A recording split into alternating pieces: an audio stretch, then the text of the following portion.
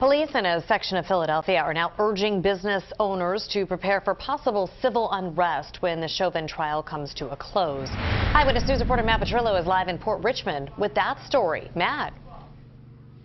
Hey, Jess, police here in Port Richmond are worried there will be some sort of civil unrest like looting regardless of the outcome of the Chauvin trial. It's leaving some businesses on high alert.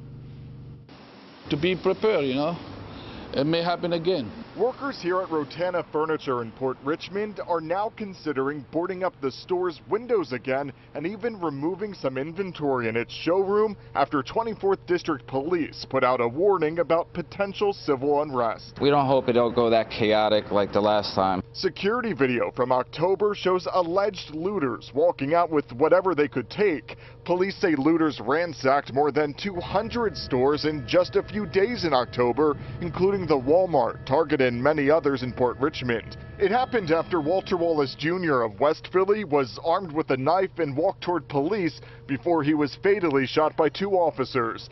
Now amid the Derek Chauvin trial in Minnesota, Philadelphia's 24th Police District held a meeting with more than 60 businesses last week, along with State Representative Joe Hohenstein. This particular corridor, Aramingo corridor, that is part of two very distinct neighborhoods racially, will not be a focal point of this type of activity again. Police in the 24th District are implementing a color-coded email alert system to notify businesses of potential unrest. Stores are also being urged to hire private security together, but citywide security plans have not yet been released, and Philadelphia Mayor Jim Kenney is being tight-lipped. Certainly we're talking and planning, and hopefully the case will go the way it should go.